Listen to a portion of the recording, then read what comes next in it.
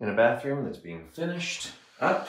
Got my test equipment because it is time to clock the flow on these ERV exhausts. That is the foam backing that comes with these. This is called the Fantech MGE4. It's a 4-inch, so you literally run the 4-inch duct right up to the drywall, and then the plasterers, or the drywall guys, come along and plaster right around it, so there's no gaps. Really important. I had asked especially for that. And then of course we're making marks on this. They're gonna hate that, but don't, it's okay. Like nobody's gonna see this. What we wanna know is what is the flow through these, and also how are these guys gonna paint that if this is in place? So what they're gonna do is yank this out, of course, again.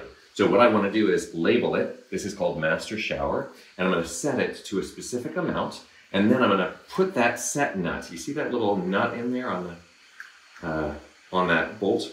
That is going to hold the thing in place. So now when I put that back up in there, I know that it's not going to change. I have already measured this. That's how I knew how to set the set screw up. And you can see these little spring-loaded clips there. Just mounts right up in there and goes flush.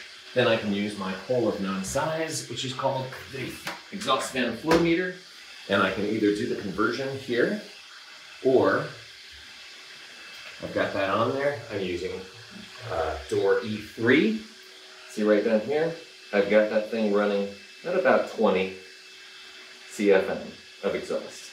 And that's on minimum speed, by the way, or medium speed. That way when we boost, it goes up, and it will never fall below that one level of 20. 20 is code. If I could get 25, then that would be useful. I would do that.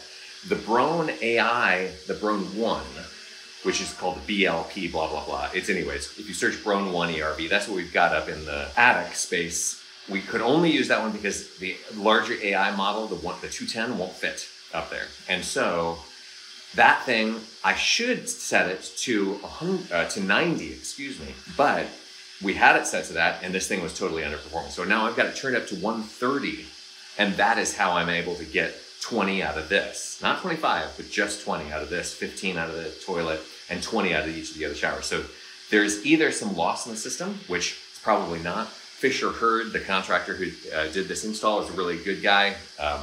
Did a great job, sealed all the connections, it's all flex. So there's some loss there, but the Broan says that it's delivering 130, and it's clearly not.